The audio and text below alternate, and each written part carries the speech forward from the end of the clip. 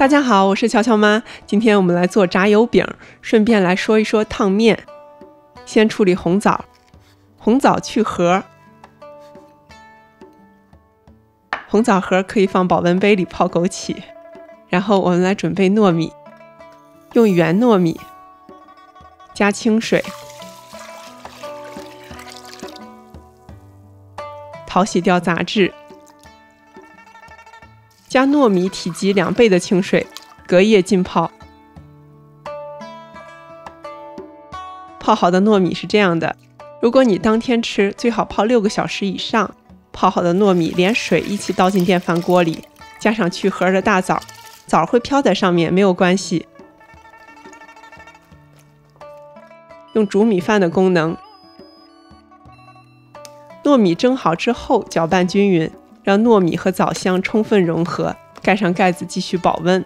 我们来炸油饼，盆里加中筋面粉，打个窝，我们来烫面，加90摄氏度以上的热水，一边搅拌一边烫面，水不要一次性加进去，尽量把所有面粉都烫到。我们来说说烫面的原理和注意事项。烫面一般需要的热水温度是65到95摄氏度，面粉中的蛋白质在高温下变性，导致面团中的面筋受到破坏，面团的延展性、弹性和韧性等都会减退，但最终成品的样子还是很好。里面包馅儿也不容易漏汤，所以适合做各种烫面、饺子、锅贴、油炸糕等等。我们今天做的油炸饼的最佳水温是90摄氏度以上，这个温度下蛋白质变性充分，淀粉粘度更好。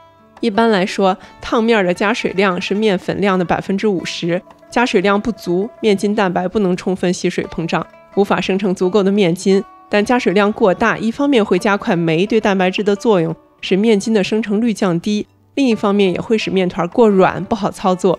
因为不同地区品牌的面粉吸水率差别很大，如果第一次做，要根据最后成型面团的软硬状态来调节加水量。简单说就是不看水量，看状态。手上沾清水防粘，不烫手就可以下手揉面了。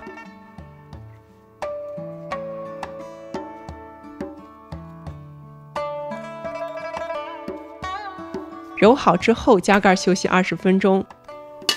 休息好之后简单揉几下，切成8等份，我们可以做8个油饼。面剂子整成球形，抹点油，这一步不要加干粉了，一会儿下锅炸容易结块。擀成薄薄的饼，划2道小口，这样一会儿炸油饼的时候很快就容易炸透。油不要太满，油面到锅边至少留5厘米的距离，一会儿炸的时候油泡就不会溢出来。木筷子测油温，筷子周围迅速升起许多密集小气泡就可以了。油温大约在200摄氏度，油温一定要足够高，否则油饼容易吸收过多的油。下锅之后，油饼会先沉下去，然后迅速升起来。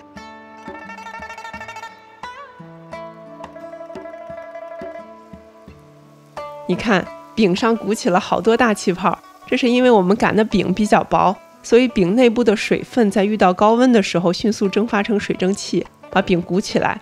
这和我们以前做的皮塔饼的原理是类似的。这些大泡泡的位置炸好之后非常的酥脆，单面炸到金黄就可以翻面了。控一下油再拿出来。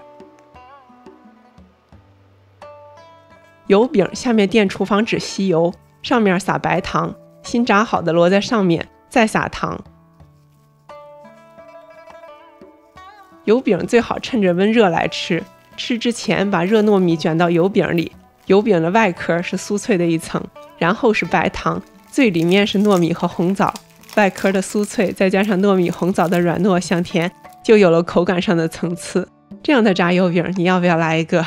感谢收看，频道需要大家的支持，请您点赞、订阅和转发。我是乔乔妈，我们下期见。